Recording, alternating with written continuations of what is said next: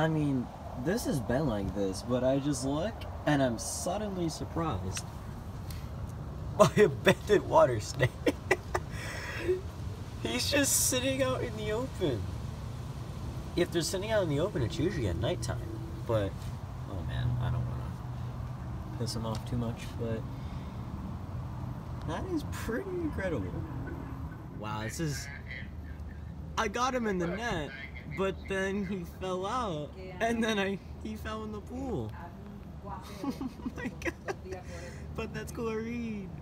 Oh, he's moving a little. He's gotta come up for air at some point. Okay, well, he's officially out of the pool.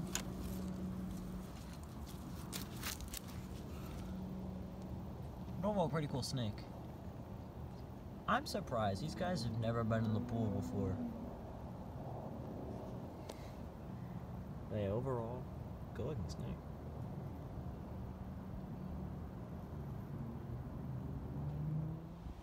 Here's the snake again. And now I have a good opportunity to look at the belly. I like the pattern. Pretty cool.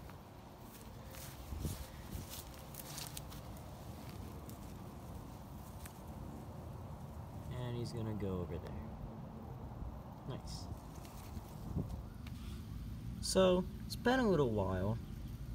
I can't believe I didn't record this, but there was a frog in the house. Or not in the house, but by the porch. And then I flip the bricks and find a ringneck snake. As you can see, it's been pretty wet recently. It rained. But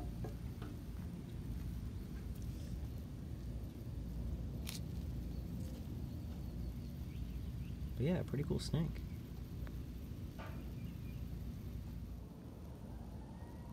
This is crazy because it's already mid-April and it's been raining a lot recently. So a lot of the frogs have been out and everything like that. And some of the snakes too. Oh.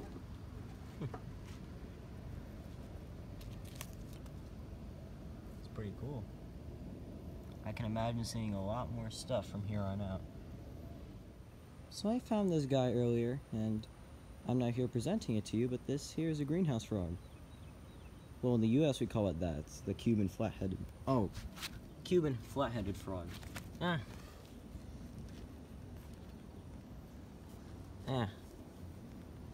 I haven't seen these guys in a little while. Probably because of how dry it's been. But with the rains returning and the rainy season approaching, I'm sure we'll see a lot more of these guys and plenty of other frogs.